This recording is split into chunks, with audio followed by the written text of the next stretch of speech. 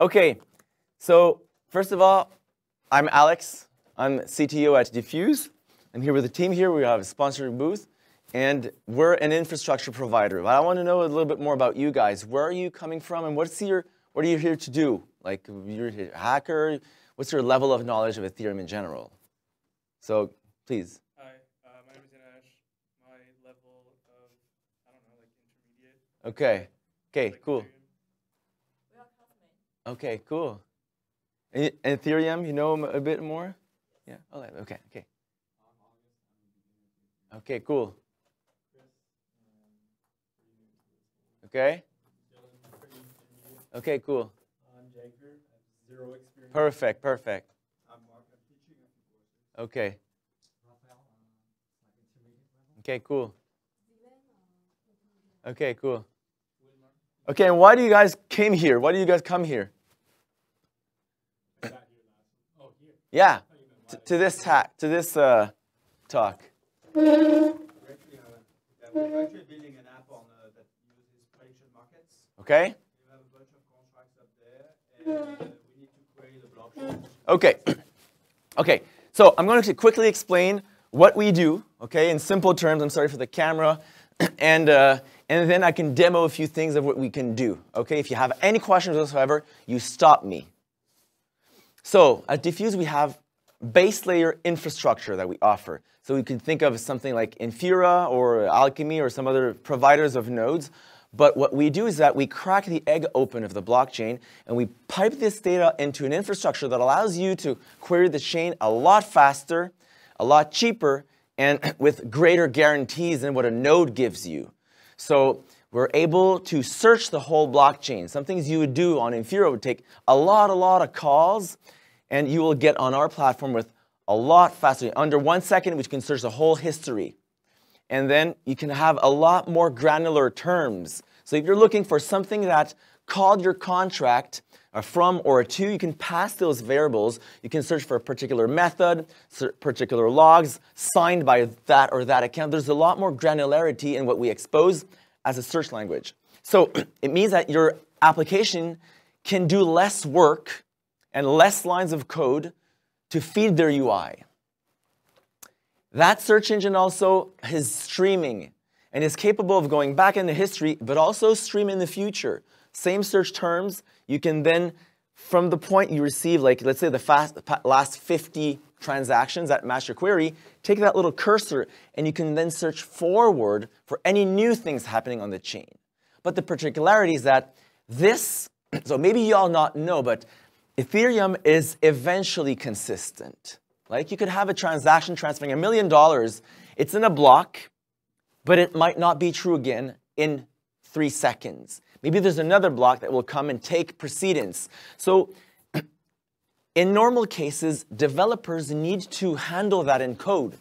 They need to get a new block, and then if there's another block that takes precedence, do all the operations to reverse certain transactions and then reapply the new block. And maybe there's 2 blocks that came. So you need to handle all these edge cases. It's very difficult. With our endpoint, you query once, and we're going to navigate all these things for you. We're going to send you an undo signal and a redo signal, or the next blocks that match your query. So you always have one thing to think about, one linear stream.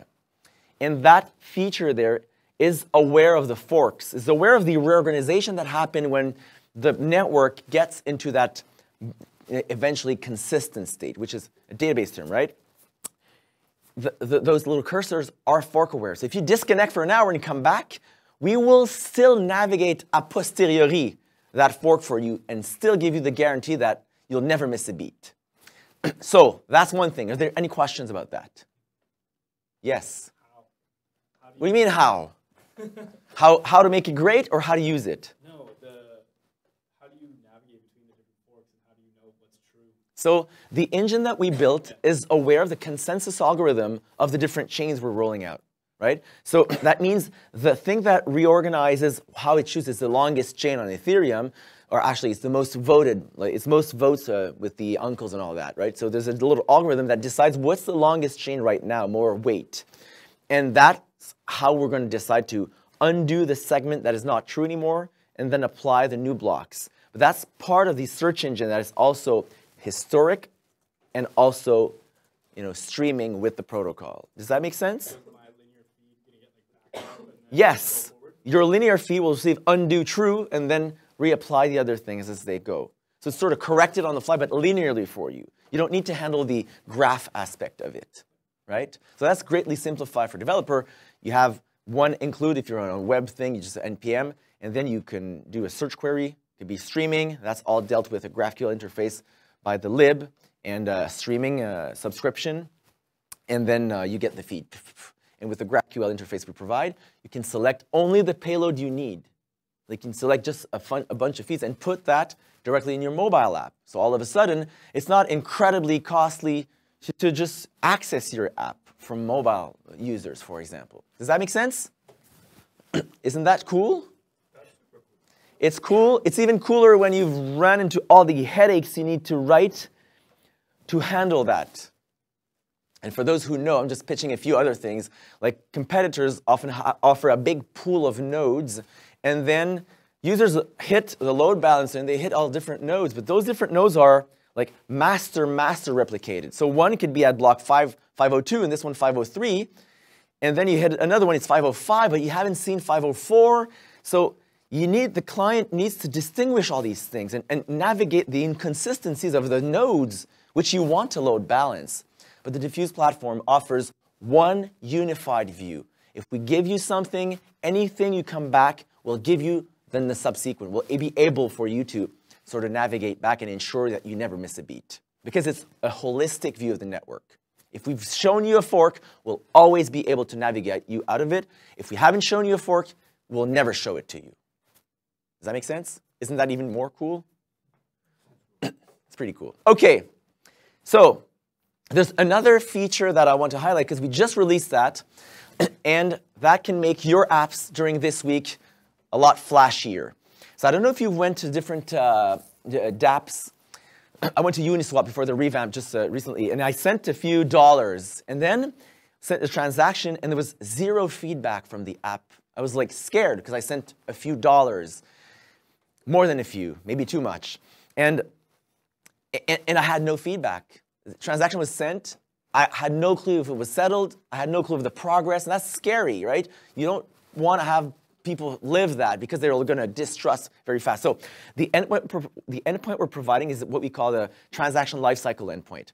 And it's a simple endpoint for you, but in the back end, we listen to the network, everything that's flowing through the networks in blocks and in different forks and all of that, and we'll send you a single, simple stream of what is happening for that particular transaction. So if it gets into if it's been seen on the network, we're going to send you, it's pending. And then we could give you some estimates. And then we could eventually, we don't have that right now rolled out, probabilistic finality, how long we could expect that to be in a block. And then if a block arrives that mines it, we send you the changes and all the information about the block, then again, just the bits that you want, so that you can show your user it's in a block. And then if you have another confirmation, we send you that signal too. If it gets forked, then we're going to send you it's forked, it's back into the pending. If it's replaced by all these transaction states that you don't want to care about, we send it in a linear stream so that you could hook it up to a small UI, and then your users are more comfortable, right? That's the sort of abstraction we want to give to the chain so that people developing application, it's a no-brainer to make the UX great, right? So that's what we enable. Do you have any questions about these things? Was that too fast? No? It's great. No questions at all? So right now, we released the platform, the different components on an EOS. We have 7 networks there, and we have a few private networks for customers. And right now on Ethereum, we released on Mainnet and Ropsten. That's where we're at. And we're looking at other chains. We're trying to, so our focus is developers.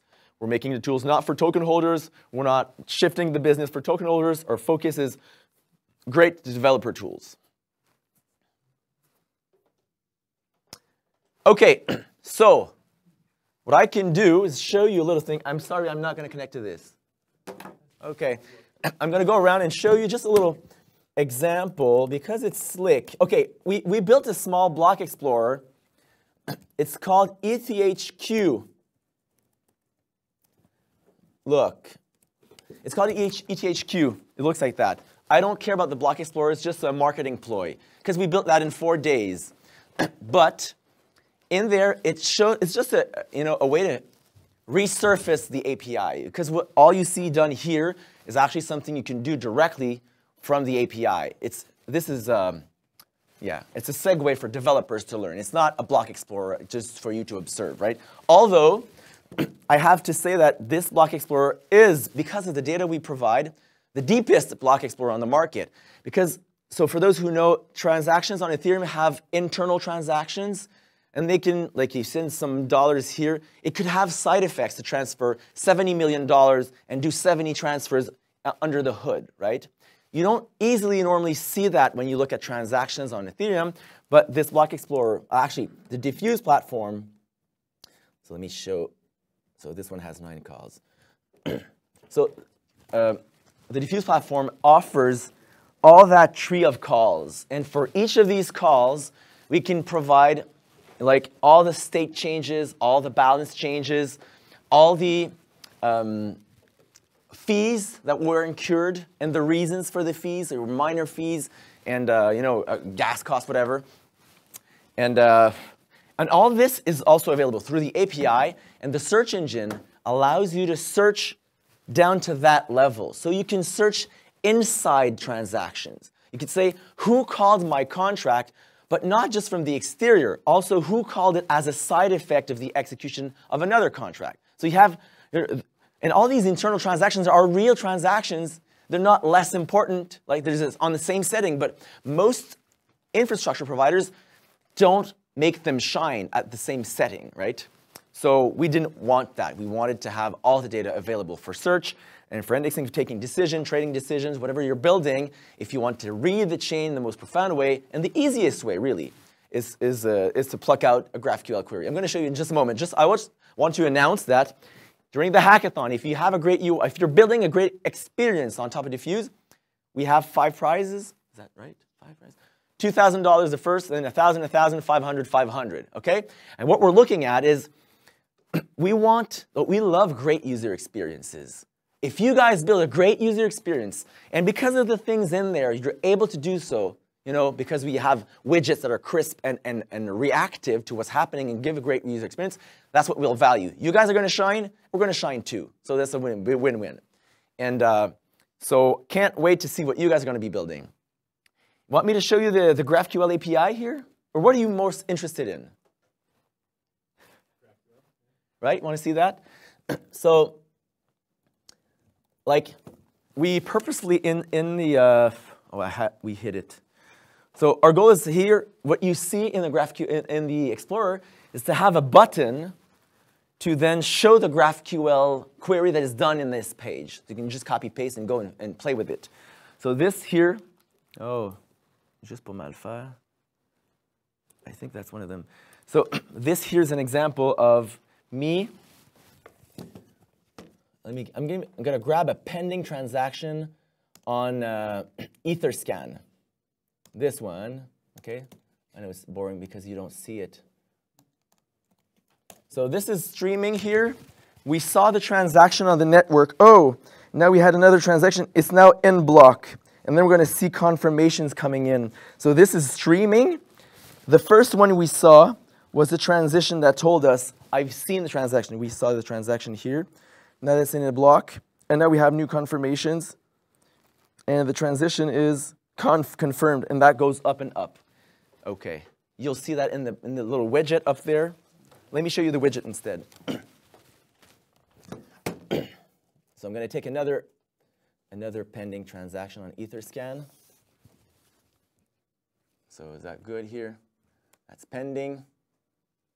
By the way, our API will provide you with at least 2 to 3 seconds faster response than what you get on Etherscan.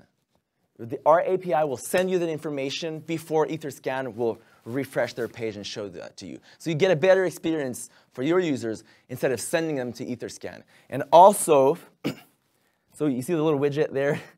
Well, okay, it's showing the things already. Otherwise, it would be in pending state. You see all the state transitions here happening. And also, the latency of block propagation on our platform is approximately 1 to 2 seconds faster than competitors. So if you want to have the information the quickest, you're better off here. Because of the infrastructure we built, it's like tent poles, you know, that are stuck together. If the block arrives, it's pushed directly to your UI. The latency is very minimal between all these steps. And it's filtered through search. So there's still a lot of power there, but it's difficult to compare. And there's one thing I wanted to add, but I don't remember. OK. Did you have any other questions? You want to see more, right? Like, you'd like to see the screen, huh? Is this available for us to just Of course. play with? Yeah. You create an account on there because you want to have a token so that you could eventually set rate limiting options. When you deploy that to production, you can scale to millions of users with that platform, right? You could set that and decide, oh, I want to, you know, this sort of growth. If it goes, it's being abused. I want to sort of cap it. So you create API keys that have that capacity, and then you just, when you query, you send that as a token, and then you can query. There's a generous free tier. The whole thing is hosted, and you can, for the whole weekend. And we have we have coupons. If you ever want to go like crazy and download, I don't know, to 300 million, all the blocks of the chain and all that, you get the coupon. You'll be able to do that, no problem. Does that make sense? OK, look. Where are the coupons? Oh, we'll give you the coupons. Where's the coupon? They're at our booth. Oh, yeah? Yeah, we'll have you some at the booth. Yeah. You can pick up a few ones. If you have students, you know, tell them. So the thing is, with that, so what we've seen from customers adopting our solution in comparison, so one of our customers was one of the top users of the top infrastructure on Ethereum, let's say, okay? Third largest customer in terms of volume. And they switched to that, and they were able to kill 90% of their code. Because a lot of the code was handling the intricacies of load balanced nodes that are master, and not in the same spot. And also, the reliability that this provided means that even mid-block, they could be interrupted because the cursor was replaying or re-putting them back inside the navigation of a block, right? So the reliability they got could cut off so much junk. So that means that if you want to get started, it's a lot easier to get started. And if you want to get it right, you don't need to do much, right? Because you'll have it right, because the bulk of the work is done on the server, right? OK, I don't want to stretch it too much. But if you have any questions, I mean, I told you to interrupt me. No question. Yeah, go ahead. Is ETQ available for us to use? Yeah, that's public. It is public. I mean, it's an imperfect explorer. We're going to improve it because we want to show the diffuse platform. But it's still a good piece. And our goal is that you could slowly discover the search terms when you click on things. If you click on the little thing here, the account, it's going to craft a query that you now discover. You can say from this address or to this address. So you have things in both directions. And then you can craft and change that query and see different listings. It's very fast. Does that make sense? ethq.app. And there's ropsten.ethq.app. Yeah, and otherwise it's dfuse.io. We've just revamped the docs, so you have all the GraphQL schema. There's a few missing things. If you have any comments on we've done a lot of work on the getting started material. If you have any hiccup, by all means, poke us, come and see us, call us in, and we're going to go in and hack it and release under your foot. We're going to ship it. A bunch of the core engineering team is here to make sure everything is top notch. OK, I had 25 minutes. So there's 1 minute left. If you have any other question, I'm happy to accept. Otherwise, I'll let you go hack. I mean, yes? So your goal for the user experience? My goal for? For us to build the user experience. Yeah. So what we will value, as I said, is the user experience. If what you build, it doesn't need to be a web front end. If you have a command line tool or, I don't know, something simpler, but it's able to react to what's happening on the chain because it's using those APIs, like it makes your application shine and it makes our API shine. That's what we'll value this, and that's how we'll judge the best use and the best user experience made possible by the chain. that make sense? Yes. So do you want like a creative implementation using dfuse? Well, Or do you just want I want you to build great things, right? And if you build great things that are meaningful, not just because it's a quick hack to use dfuse, right? Because you're building something great, and dfuse is part of it. I mean, that's where we both win, right? Does that make sense? I got a lot of nodding. Yeah. Okay, that's it. Thank you for coming. Go hack and be happy.